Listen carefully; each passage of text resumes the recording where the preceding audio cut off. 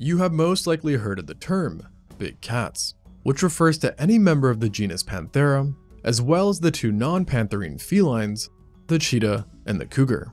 Together, these cats form arguably the most successful group of carnivores currently seen on Earth, with roughly 75% of the world's countries having one or more big cats present as an apex predator. This is a remarkable feat, and their dominion also stretches back for millions of years, with the first of the big cats arising during the late Miocene some 6 million years ago. However, despite their successes, these felines are by no means alone when it comes to ferocious carnivores, as other groups have their fair share of those as well, including the canidae group.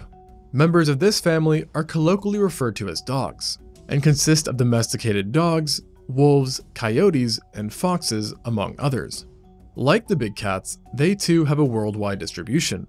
Yet, unlike their whiskered adversaries, canids tend to be much smaller, with the largest living wild canid, the gray wolf, only being comparable to the second smallest big cat, the snow leopard, which leads to the question of where are all the quote-unquote big dogs?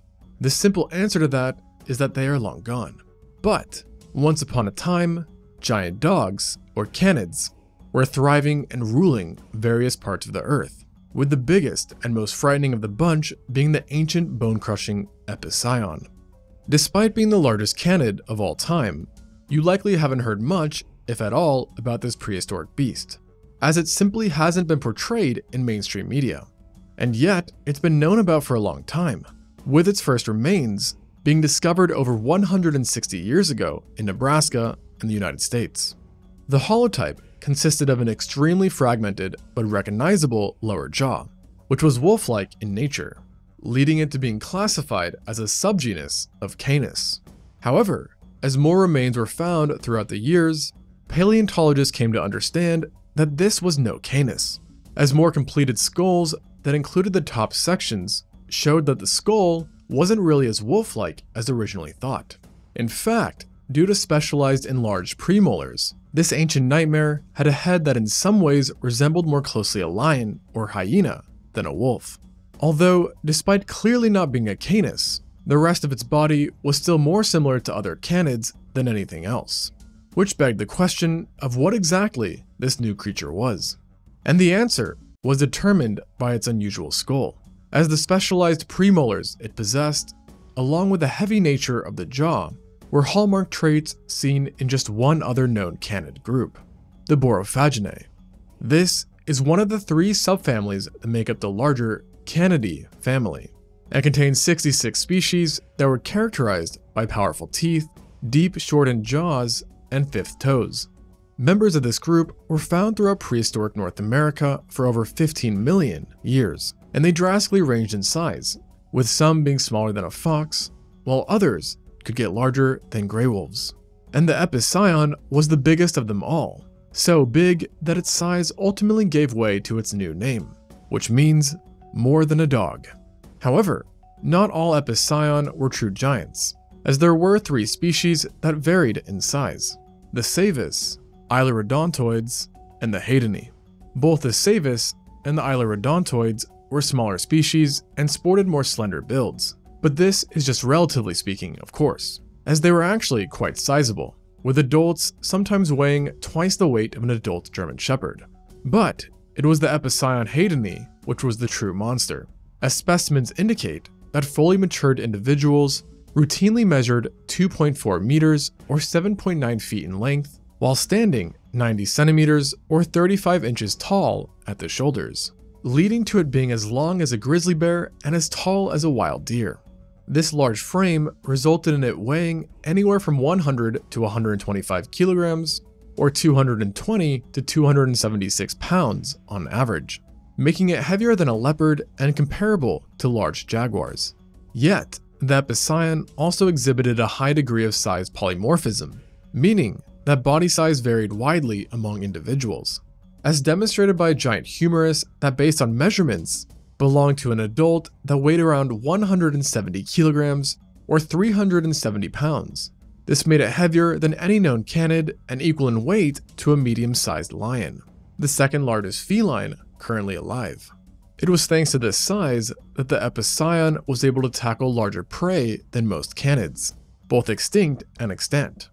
But this wasn't its only unusual trait, as the Epicyon also had a vicious bite that put it on a whole different playing field than most carnivores. Because, along with having enlarged premolars, the Epicyon also possessed large canines that were fitted proportionally very close to the back of its lower jaw, which helped to focus a lot of force into the tips of its canines when it bit, resulting in devastating bites that were further empowered by large muscles and robust jawbones. Currently, rough estimates have suggested that this killer bite may have surpassed 16,000 newtons, which is about the same bite force as seen in large American alligators. With such power, the Epicyon was able to easily pierce through the skin, flesh, and bones of various animals, likely delivering death by attacking vulnerable parts of their bodies, such as the neck, head, or spine. Studies on its teeth and habitat indicate that its main food sources consisted of camels, pronghorns, horses, peccary, and even rhinoceroses like the Teleoceras, which could reach 13 feet or 4 meters long and weigh nearly 2 tons. For these larger animals, it's also thought that the Epicyon may have relied on a form of pack hunting, as anecdotal evidence suggests that it was likely a social creature. This hypothesis is supported by the fact that nearly all well-studied canidae members are known to be quite social, with all living members of this family exhibiting higher levels of socialness compared to the average animal. Additionally, along with being gregarious creatures, most extant members are known to hunt in cooperation with each other, with only few exceptions being found, such as in foxes, the maned wolf, and the coyote, although the latter does occasionally hunt in pairs. And beyond theoretical evidence, there is also some solid evidence in fossils, no pun intended, that further support this idea. Notably, fossil records show that it was one of the most prevalent and abundant meat-eaters in North America during the entire Miocene period, an accomplishment which is typically only seen in animals that exhibit a degree of pack life. The build of the Epicyon's body also adds yet more indirect evidence of its social behavior. As compared to most canids, it was constructed much more stockily, and sported robust bones that were weighed down by its hefty frame. This made it less cursorial than its relatives, meaning it wasn't well adapted for running, and would have had to instead rely on short bursts of speed, which would thus make pack life more advantageous, as it would help bridge the endurance gap this predator had. Although, it's still very possible that the Epicyon was purely a solo hunter, and in which case it was no doubt still successful, and probably would have targeted more slower, bigger prey than other predators. Additionally, the Epicyon did have one more trait as well that gave it a huge advantage even if it did work alone, and that is its bone-crushing abilities. As mentioned, this canid had an extremely strong bite, but it also had specialized premolars and thickened molars that were short, pyramid-like in shape, and wide at the base. This gave them a similar look to the teeth of the hyena, which is well known for eating bone, leading paleontologists to believe that the Epicyon probably did the same. Not to mention, this canid had its powerful skull and biting muscles as well, which would have allowed it to easily crunch and munch through bones like hyenas do. This is a case of convergent evolution, as hyenas and Epicyon are obviously not closely related. This bone-eating behavior has actually also been confirmed through fossilized feces, which contained large amounts of bone within them. It is thought that this trait would have been used to scavenge large animals and also make the most out of every kill by granting it access to the nutritious bone marrow within. This feature would have especially came in handy during periods of scarcity, as the Epicyon inhabited North America through the early and late Miocene, where over millions of years the climate fluctuated from hot to cold, wet to dry, and sometimes back and forth, bringing many hardships in the ecosystems it inhabited. And in these challenging times, the Epicyon could further rely on its teeth, as in addition to crushing bone, they possibly also resulted in a wide, partially omnivorous diet. This is because the molars and premolars were grindstone-like, making the consumption of fruit, meat, tough plants, vegetables, and even the occasional invertebrates viable. Such a diet is actually seen in some living canids today, like the maned wolf, which based on some studies, get more than 50% of its calories from vegetable matter. However, such a high percentage is very unlikely in the Epicyon. Clearly though, its diet worked wonders for it, as the Epicyon was able to expand throughout large parts of what is today America, being found in over 10 different states, while also expanding into southern Canada.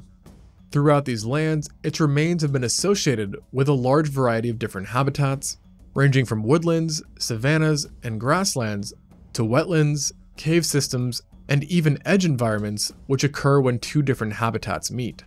Naturally, thanks to its large range, the Epicyon lived with many other creatures, including the mammals Amebelodon, Callipus, Spermophilus, Paragnathus, Eucastor, Dipoides, Hypologus, Talpinae, Sorex, Myolus, Lasiurus, IP Camelus, Cosorix, Neohyperion, Nanopus, Prosthenops, and Teleoceras, while reptiles included alligators, an unidentified crocodile, rattlesnakes, vipers, boas, rat snakes, king snakes, mud and box turtles, plus frogs and toads.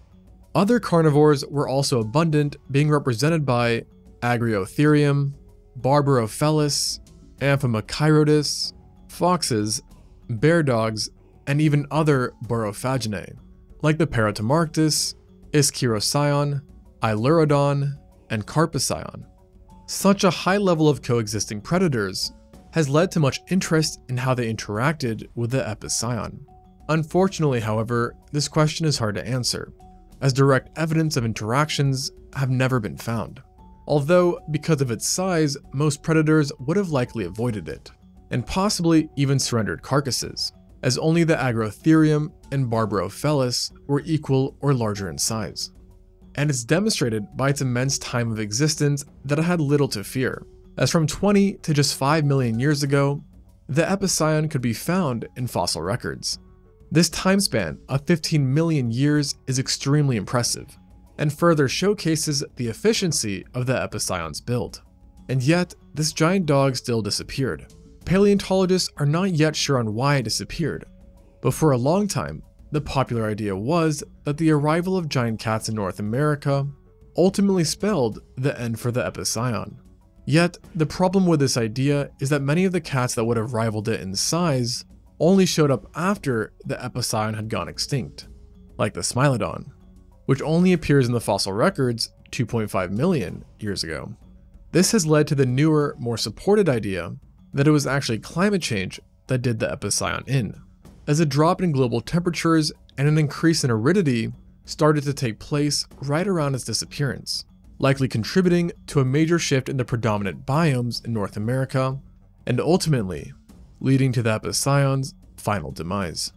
But the Epicyon's demise didn't spell the end for the reign of giant dogs, as others would rise up after it, such as the direwolf, which, funny enough, despite its name, was not actually a wolf. And if that sounds interesting or peculiar, I've made a video about the direwolf previously, so go check that out. And like always, thanks for watching, and until next time on ExtinctZoo.